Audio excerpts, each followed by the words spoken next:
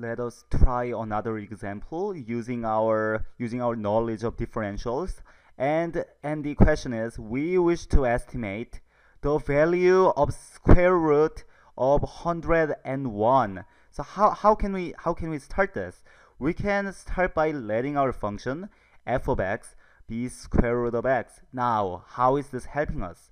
Well, let's think about what we want to find. If the square root of x is going like this, that's our function y is equal to the square root of x. We want to evaluate this function at 101. So we want to find this y. But we do not know what square root of 101 is. That's the entire point of this. But what do we know? We know square root of 100.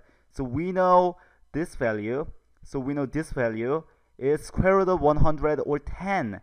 So how can we use this 10 to estimate the square root of 101? Well, if you look at this, we can let this distance be delta y.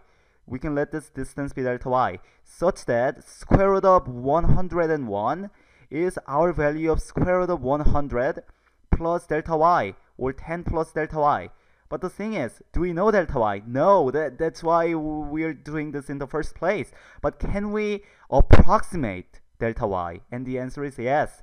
If you watched my last video, you know delta y can be approximated by dy, or f prime of x dx, differential of y, or f prime of x times differential of x, where differential of x is same thing as delta x, so dx is 1 in this case, and f prime of x is our derivative of our function evaluated at the start of the tangent line, so 100. That's where our tangent line is starting. So we want to evaluate our function at 100.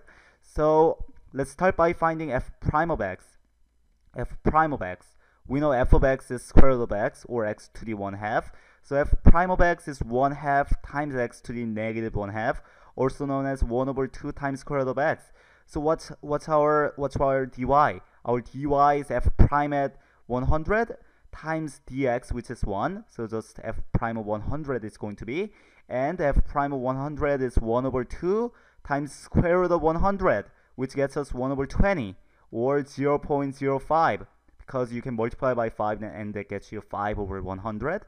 So we know delta y is approximately dy, or 0.05. So what's our value of square root of 101? Well, that's about square root of 110 plus our approximate value of delta y, or 0.05, or 10.05.